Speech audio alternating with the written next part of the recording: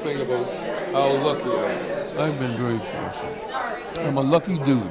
This lucky dude is the Honourable Lincoln Alexander and is one of Canada's most prominent black men in history, becoming Canada's first black member of Parliament, the first black chair of the Workers' Compensation Board, the first visible minority to hold the post of Lieutenant Governor, and the first person to serve 5 terms as the University of Guelph's Chancellor. Well, I guess one of the biggest successes is becoming the Lieutenant Governor. That's big. And of course, I'm very fortunate to have met the Queen Percy 2 or 3 times and other dignitaries. Wow. President Bush, I met President Bush. Mulroney, my friend, even though some people don't like him, he appointed me as Lieutenant Governor. Well before being appointed the 24th Lieutenant Governor of Ontario, he served with the Royal Canadian Air Force during the Second World War. I chose the Air Force because the Navy didn't want you. And if you join the Army, you're bound to get shot. So I was smart enough to say, well, I'll take the Air Force. Yeah. And I became a sergeant in the Air Force, never went overseas, but I was ready to defend my country.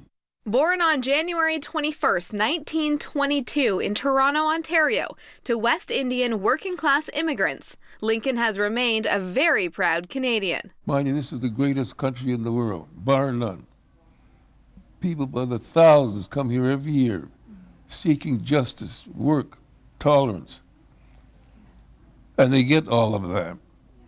But it's not perfect. There are still some people who still look at people of color with some disdain and dislike and want to call them names and won't give them jobs, you know. But I think that we're very fortunate to be in Canada, the greatest country in the world, but it's not perfect. But show me a better country when it comes to race relations. Although he believes that Canada is on the leading edge in regards to race relations, he still feels very strongly about the importance of Black History Month. And he also believes that every Canadian can do more. I think you should practice Black History Month every day. But it's a start anyway, because it gives some indication of how black people were treated in the old days. They couldn't get jobs. They couldn't go to school. They were isolated. And that's to remind them that from those days to today has changed different. Big changes have been made. I became the Lieutenant Governor, Member of Parliament, lawyer, and all that sort of thing. So it just gives us a moment to look back and see the wrongs that were done to people of color and how much it has changed. It's changed considerably, all for the better, but it's still not finished. Canada sets aside everyone. What's really important is to remind people that people can, in both of our countries, we can reach out and become a Obama. Yes. I'm the Obama of Canada.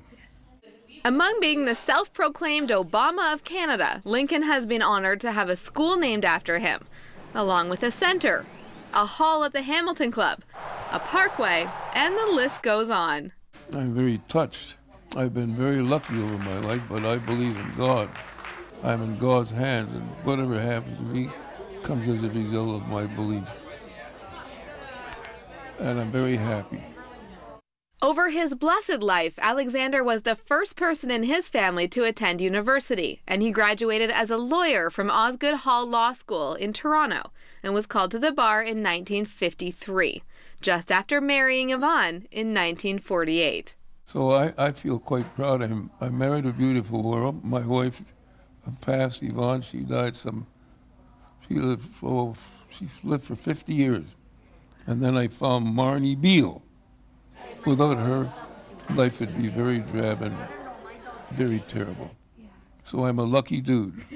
Oh, I have a beautiful family now. I have my daughter-in-law, Joyce, my son, Keith. Then I have Erica and Marissa. They're about 26, something like that. And I'm very proud of them. And they give me their love every time. They pick me up the phone, say, how are you doing there? Oh, they call me Baba. And I love that. With Marnie and them, I'm living a good life. I have God's blessing. I'm blessed by God. About people. He recently celebrated 90 years of blessings at the place that he now calls home.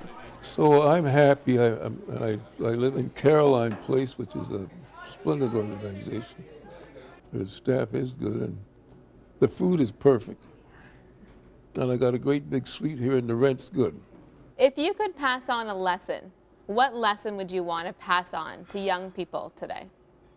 Stay in school, because school is the key to success. And that's what my mother told me. You're a little black boy, go to school.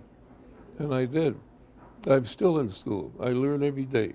Chancellor Alexander recently added author to his long list of achievements with his memoir, Go to School, You're a Little Black Boy, which is something his mother often used to say to him during his childhood.